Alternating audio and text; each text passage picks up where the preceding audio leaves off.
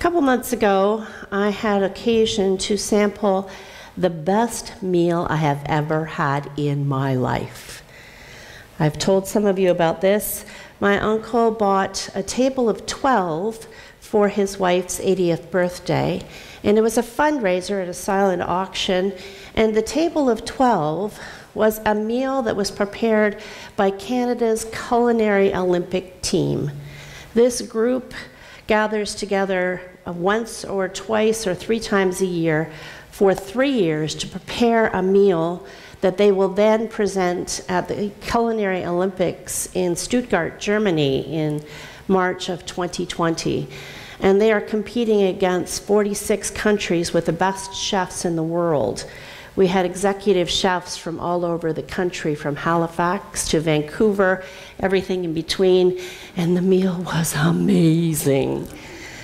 And I wanted to share the news of this meal, and I was taking pictures, and they said, "You can't tell anyone." I was like, what? It's a competition. They didn't want the information to get out, what they were going to be serving.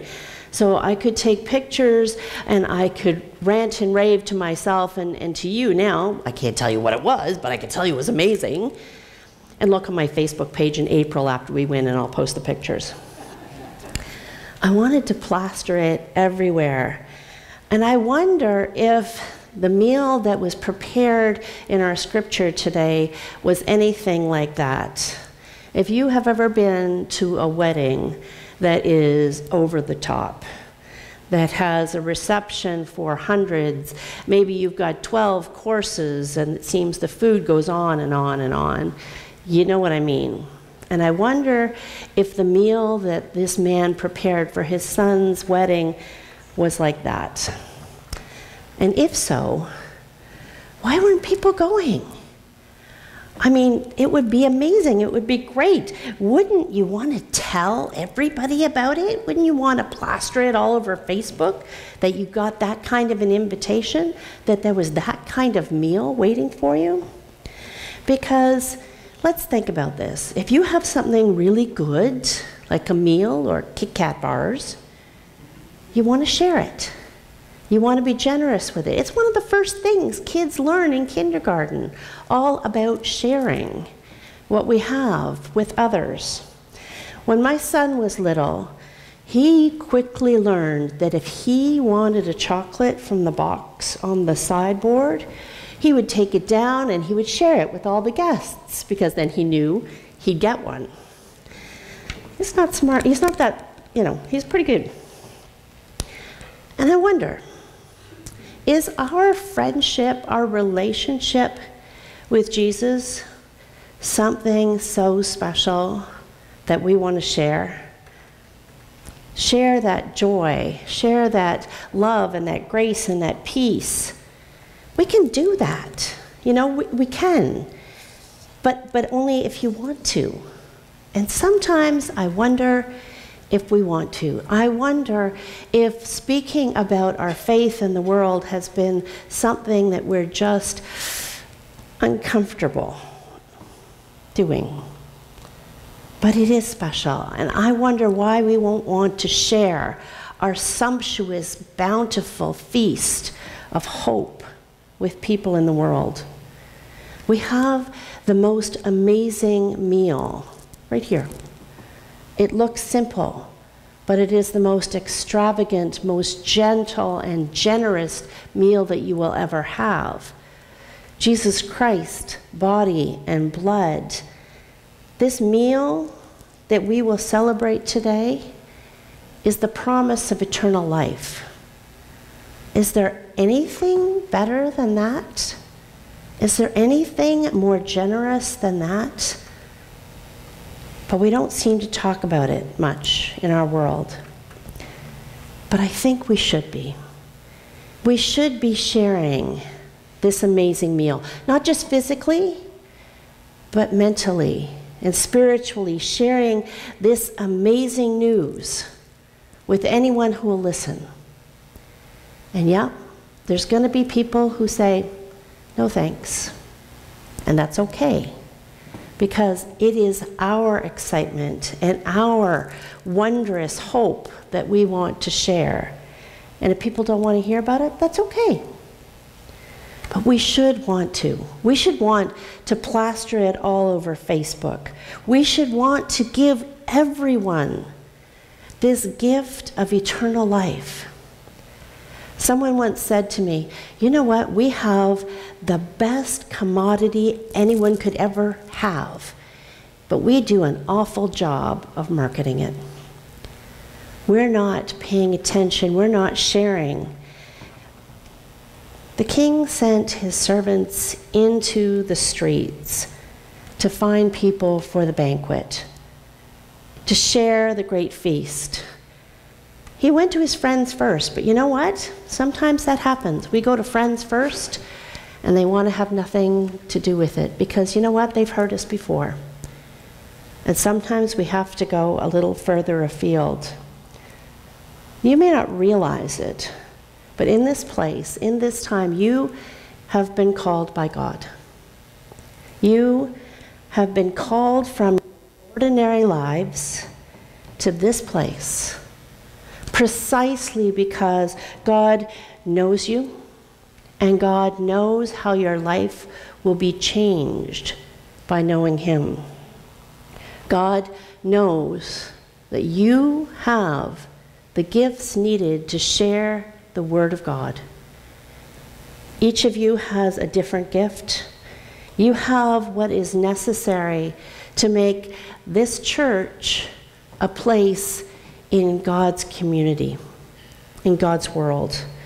You've been called, yes, each of you, to share the wonders of God, knowing that we all differ in our experience, in our differences, in our backgrounds, in our biases, but we are all invited to share our faith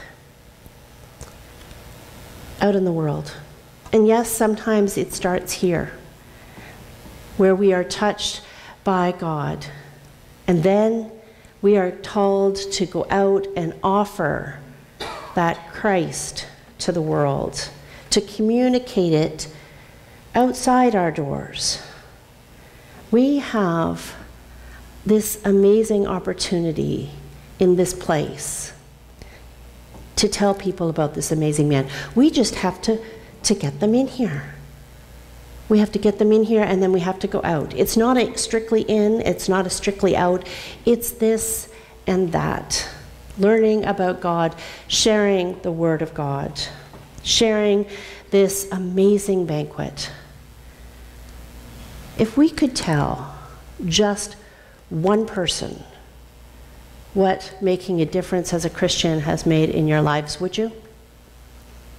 And if it hasn't made a difference, we failed you. We have failed you because it has to.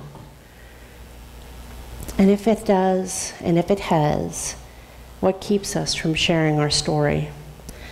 I wonder sometimes if we are afraid that we need to hoard it, that somehow God's love and God's grace and God's mercy is just enough for us, and it's going to run out, so we better not give too much of it away. But we know that's not the truth. That eternal feast is for everyone. Or maybe you find it easier not to talk about our faith. Maybe we haven't realized that someone needs to hear it.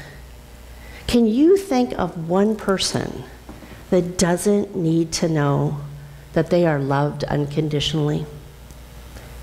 I don't think there is a person on this planet that doesn't need to know that. Pope Francis said, instead of seeming to impose new obligations, Christians should appear as people who wish to share their joy, who point to a horizon of beauty, and who invite others to a delicious banquet. It is not by proselytizing the church grows, but by attraction. We should be happy to share with others the fact that there is someone that is available, always, to walk with them, to talk with them, and yes, to love them unconditionally. How attractive is that? We're not talking about sharing this necessarily in great hordes, but one by one by one by one, like the early Christians did. They didn't go out necessarily all the time to preach. What they did is they made a difference and an impact in people's lives by telling them about Jesus Christ. We're not going to change the world by proselytizing, by Bible thumping, by shouting it from the street corners. We're going to change the world by sharing the love of Jesus Christ with anyone who'll listen. This amazing banquet of joy and love and peace and acceptance is for everyone. What a gift, what a privilege it is that we can share the wonders of God with anyone. Yes, with friends and family and coworkers, certainly. But if they won't listen, like those first people invited to the banquet, we go out to the highways and the byways. We speak to people who are peripheral in our lives, and we share what a difference it's made for us. And you know what? Sometimes we find even that uncomfortable. But if we say to folks, you know what? Come with me to church one day. It's not as scary as you think it is. And here we can make a difference. Each of us has a part to play, a role to fill, a job to do.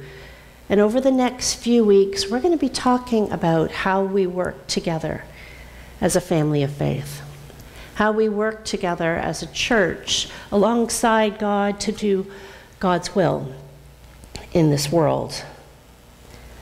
Seeing how God works in us and through us and as a church, to do his will on earth, we can come to the banquet of grace and peace and love. And more than that, we can share the banquet in this place where everyone is welcome. This is not St. Giles' table. It's not the PCC's table. It's not the Christian table. It's God's table for anyone and everyone. Because the parable of the wedding banquet is not a story of exclusion, but inclusion. It's about everyone being welcome at the table, no matter our color, our language, our ethnicity, our gender, our abilities, our challenges. Everyone. This passage is entitled Inviting the Misfits. But Jesus didn't see it that way. Jesus didn't see color or race or gender or ethnicity or abilities or challenges. He sees us as we are and invites us to his banquet, to his feast. He doesn't want anything to separate us, ever. Paul writes, "For I am convinced that neither death nor life, nor angels, nor rulers, nor things present, nor things to come, nor powers, nor height, nor depth, nor anything else in all creation will be able to separate us from the love of God in Christ Jesus our Lord." Our faith can break down every barrier, include everyone, but only if we're going to share it. And sharing isn't for the experts, and I point to myself because that's what people think. You're the expert, you do it. It's for all of us to do in our own wonderful way. God never waits till people are experts before asking them to share their faith. You can make a difference just by being you, just by being the person that God created you to be, by sharing your faith in the way that is natural and normal for you, by sharing this amazing banquet because you simply can't not share it. We are filled with the Holy Spirit. We are called into discipleship. We are challenged to let our faith and our passion be seen and felt. We are invited to rejoice in the wonders of God, and we are called to share the story of Christ and his love for us with the world. We are invited to speak peace.